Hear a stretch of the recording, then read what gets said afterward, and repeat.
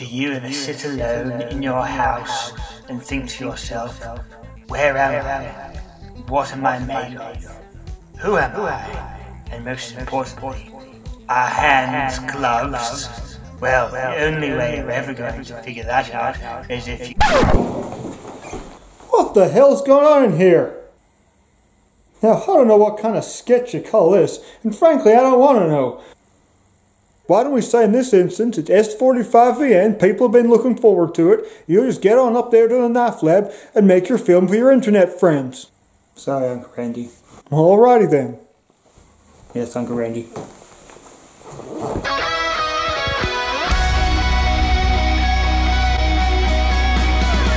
Hello, what a glorious day it is to be in the knife lab.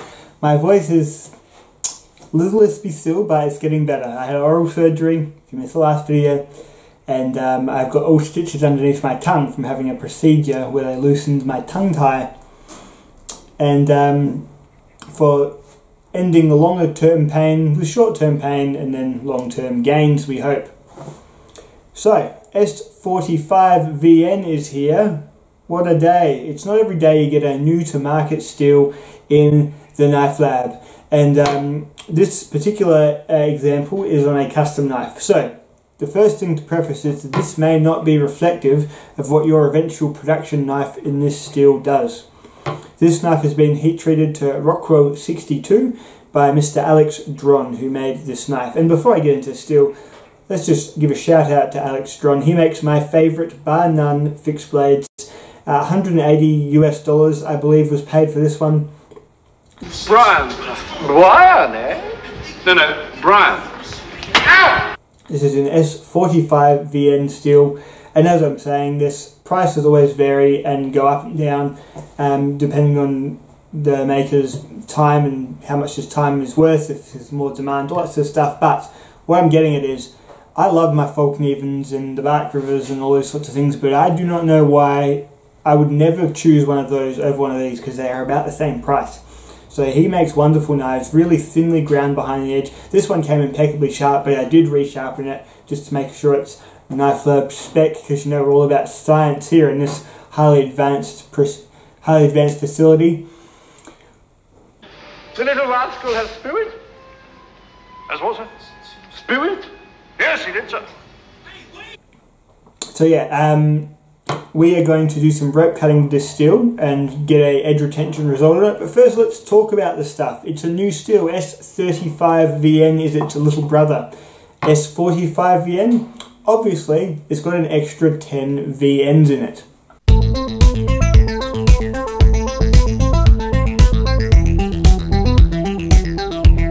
No, that's not true at all. That's a nonsense phrase. All the steel numbers remind me a bit of the Spinal Tap bit about the amplifier. These go to 11. But yes, there are some differences to this between this and S35VN, but not a huge amount. So I'm going to break it down for you first with a bit of steel talk. Now remember, I'm not a metallurgist. Best place to go and look is at someone who is a metallurgist, and that's Larry Thomas over at knifesteelnerds.com. He did a write-up on this stuff, and it is where I got the chemical makeup. He got a bar of it a long time ago and did tests and things on it, so much more credible bloke than me. I like to give you something to watch. He gives you something to think about, you know? Anyway, carbon content. Carbon is what hardens the iron and makes it into a cutting implement. Carbon 1.4% in CPM S35VN, 1.48% in S45VN. So 0.08% increase in carbon. That may not do a whole lot, but then considering the next number, 14% chromium in S35VN to 16% chromium in S45VN. Chromium in a knife blade. It binds with available carbon and makes chromium carbides, which are good at edge holding. And then what is left will contribute to stainlessness. So they might be tying up just a little bit more with that 0.08% carbon, or it's going a little bit better in terms of stainlessness. Who knows? Molybdenum is the same. 2% in both. Molybdenum helps steels cope at higher temperatures and high stress. I think it's more of a machining, like a behind the shop, behind the curtain attribute, rather than something that's affecting us end users. Nothing I'd really be able to measure in the knife lab, I don't think, despite my highly delicate machinery that I have here. Vanadium is the same too, so both 3% vanadium knives. Vanadium's a bit more of a modern material being put into steels since like the end of the 90s. Vanadium makes for hard vanadium carbides, which are great for edge retention. Niobium is in both as well, so both have 0.5% niobium. S30V did not have niobium in it. Niobium, it makes very hard crystalline niobium carbides, I guess, and they are good for holding edges as well. Usually a bit rarer in the knives, but when they are there, they usually count just a little bit. What is new in S45VN is that popular flavour of the month, everyone's putting it in everything, nitrogen. It's even in our atmosphere. So nitrogen has 0.15%, so not a huge amount of nitrogen, but definitely a tangible amount. And nitrogen makes nitrides, which help with edge formation and edge retention, and also it is a boon for stainlessness. So I'm not sure if it's enough to really make this it's not a nitrogen steel because it's got carbon in it, like LC200N to nitrogen steel. Nitrogen's doing everything. This has just got it as an additive, so it will probably just do a little bit of everything, just a touch, just a sprinkle of the good stuff. So that's what's new about this steel here.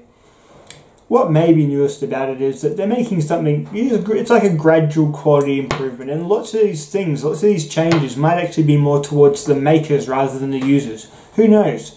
Maybe this is better to machine. One thing I have noticed is during sharpening, this was a lovely knife to sharpen, and this is at 62 Rockwell, and it was an easy sharpen. I used my 300 grit diamond KME stone to do the minor bit of reprofiling needed. It came with a wonderful edge, but it was at about 18. I'd made sure I kind of just reed it over it to 17, making a nice mirror polished edge.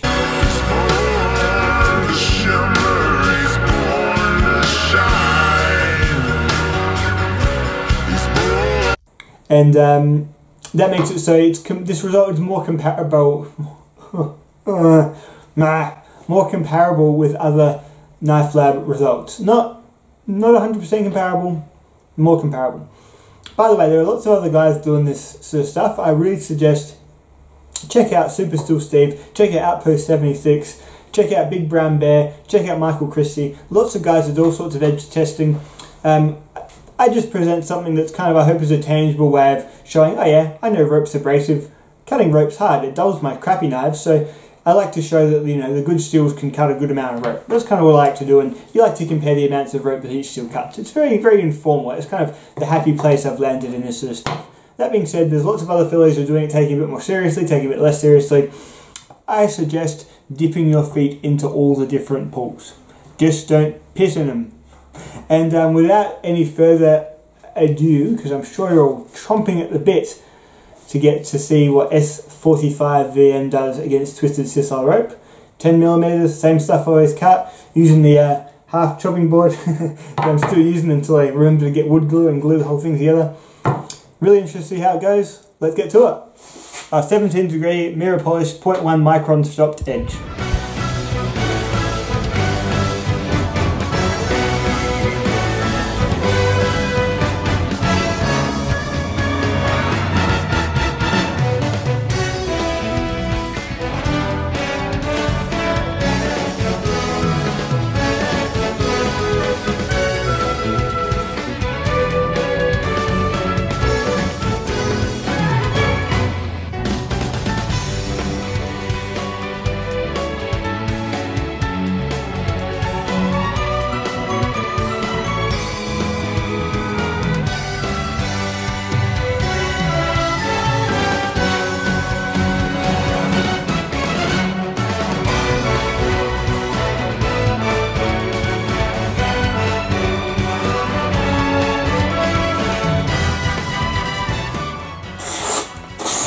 Starting to unreliably slice the paper. When you just pull the paper normally, this is where you usually stop.